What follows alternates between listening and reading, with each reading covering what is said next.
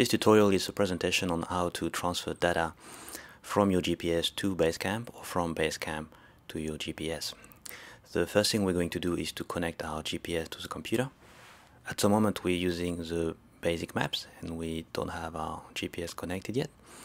As soon as it's connected, we will be able to have the very nice map provided by Garmin. So the device Rhino just appeared now, and I can then switch to the topo terrain map, the one that are available inside. Here we go. So there are much better maps. Okay, so let's have a look first what we've got inside our GPS. If I'm going inside internal devices, which is my Rhino 650 here, I can see I've got different tracks and different waypoints inside the GPS. Here they are on the right side. So we've got all sort of tracks, and I also have some point. This one is somewhere where it shouldn't be. Here we go. Sometime when your GPS hasn't capture satellite yet, it will be somewhere in the Pacific or in Taiwan, so you can delete these files. It's much better now. Okay, so you've got all this data inside your GPS and you want to transfer them inside your My Collection in the right place. So what I was doing, all these are related to fire work that was done a while ago. So in My Collection, inside my computer, I've got a file folder and two different subfolders, 2014, 2015, and I've got different area here. So I'm just going to create a new list for this specific data inside my library. I'm going to do a right click in 2015, create a new list. I'm going to go call it East NT. And what I want to do, I want to transfer this data inside the right place. So basically these waypoints, these two waypoints, I want them to go inside East NT. So I can do that one after the other, or I can also use my control key and click and select the one I want as well. So I want to select these two, and I'm just going to drag and drop them inside East NT. So now what I'm doing, I'm copying the data from the GPS inside BaseCamp. And if I'm now looking at East NT, I have my 2 points. I don't have the tracks and the rest yet, but I only got these. So if I'm going back to my device again, and this time I want to copy the first 2 tracks, or let's say this one, inside East NT. So what I've done, I've just copied 2 waypoints and 1 track. And if I'm looking on my BaseCamp library, so if I'm looking at East NT, I've got my 2 waypoints and my track.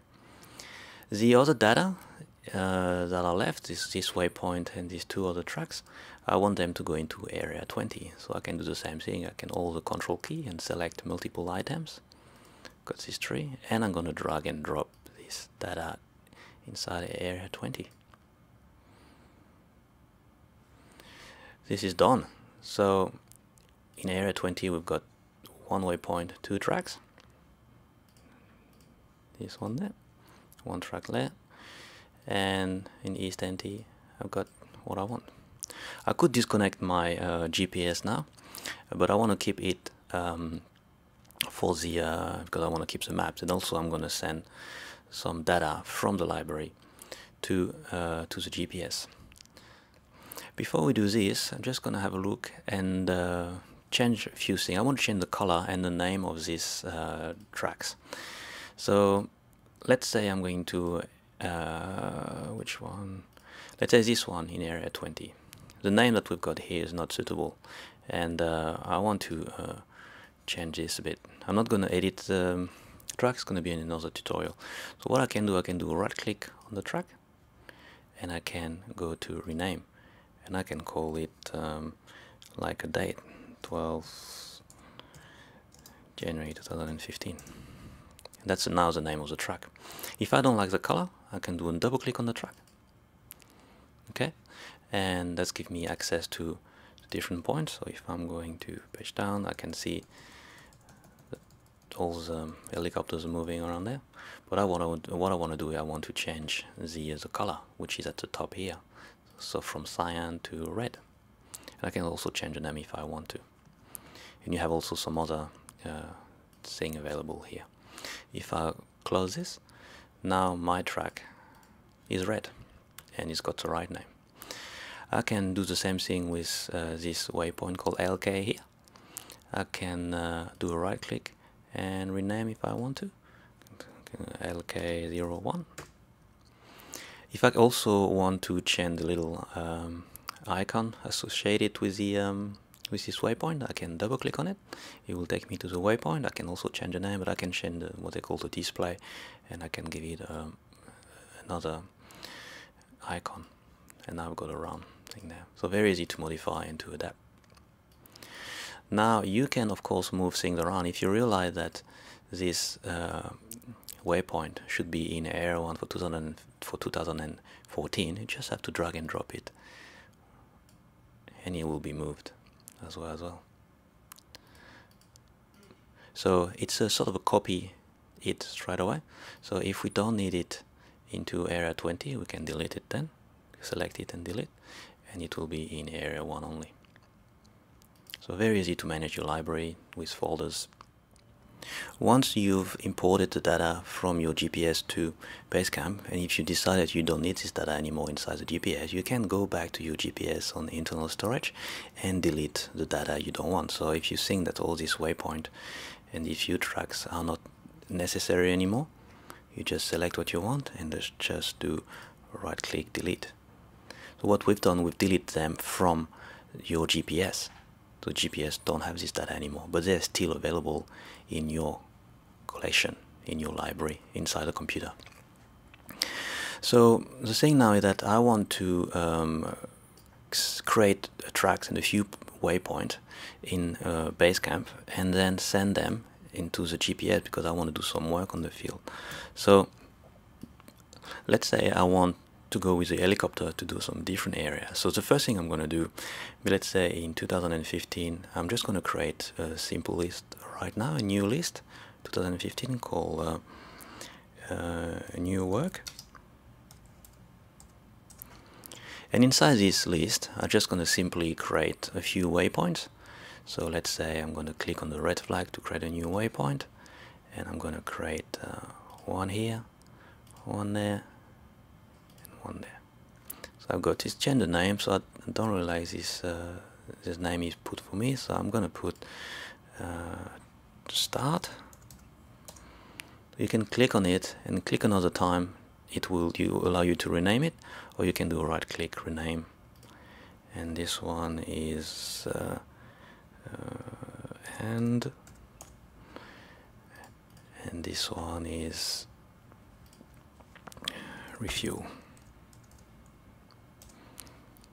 Okay, and I can also, if I want to, double click on it and change some of the flag if I want to. This for the start, double click, change the icon again, that's for the end, and the refuel maybe something like blue. Okay, I got my starting point. Very nice. Oh no, I was still with the new waypoint activated, so I click and I've made a mistake. So what I can do, I can just select this number 3, delete, and I can then change to the pan, and I can move things around. Now what I want to do, I want to create maybe 2 tracks. So I want to create, let's say, the first one. So I'm going to click on new track here, left click, from the start button, and I'm going to do, let's say, this. And then I'm going to refuel here. So my last one is going to be a double click on refuel. Okay, and you name it track, and I'm gonna do a right click rename and call it 001. I'm going to do the same thing again, so I'm still on new track. From the refuel, this time I'm going to click like that, and I'm gonna just do a bit more of this, because I want to go and see in this river here what's going on, following the escarpment, and I will come back there, and then I'll do a double click. So I've got my second track done, and I'm going to rename it. Rename 002. I've done a really good job for my new work inside my new work list, and I want to take that with me in the plane or in the car, but I want to put it into my GPS. So I'm just going to click on the pen just to be sure I can move things around. And just I forgot about this, I'm just going to change the color of it as well. So if I'm doing a double click on my track 001, I'm going to change the color to green. Green. Okay. And the second one, I want it to be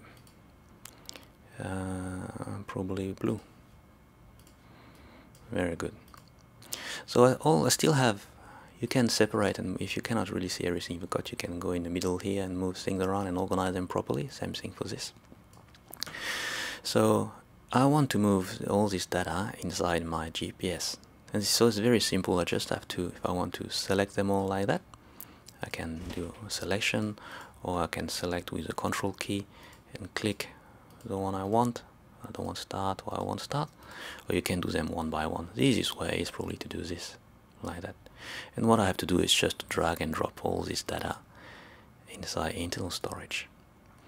So this data is still on my computer, and at the same time it's going to be on my GPS. And if I click on internal storage now to see what's inside the GPS, I can see I've got all my old data, and I got my 3 new waypoints and my track.